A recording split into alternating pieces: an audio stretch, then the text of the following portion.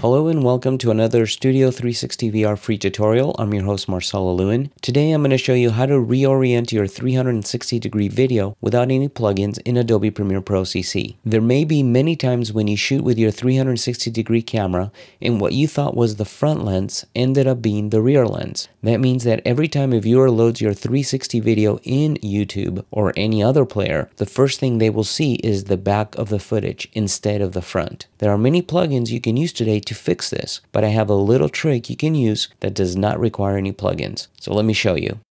Here I am in Adobe Premiere Pro CC and I have my 360-degree footage loaded both in the program monitor and in the source monitor. In the source monitor, it's just showing the equirectangular footage, but in the program monitor, I enabled the VR player within Adobe Premiere Pro CC 2015.3 and later versions. You can do that. When people first load in this video in YouTube or Facebook or wherever you publish it, the first thing they will see is me here in the front, which is the correct version of what I want.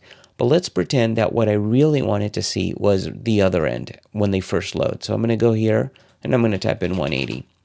So let's pretend that this is really what I wanted to see when the video first loads up. So I'm going to double click in the player to go back to the home position, okay? And that's 0, 0. So now what I'm going to do is I'm going to go into my effects and I'm going to search for offset,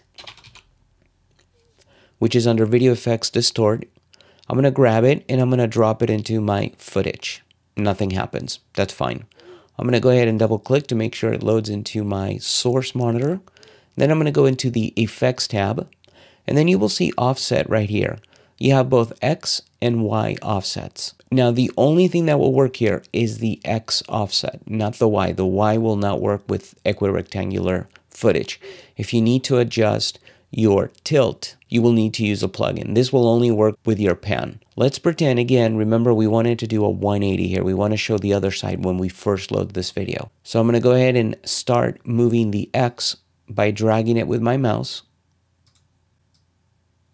and there it goes. So now I'm panning all the way until I get there. So now I can export this video, and the first thing people are going to see, because you can see the player, the home position is 0, 0. The first thing they're going to see is the correct view. Let's pretend this is what I really wanted people to see. So for example, if I now move the player as if the user was moving it, and then double click to go to the home will now be the back and not the front. So I'm going to go ahead and put this back to where it was, 1920, which brings it back to my normal front.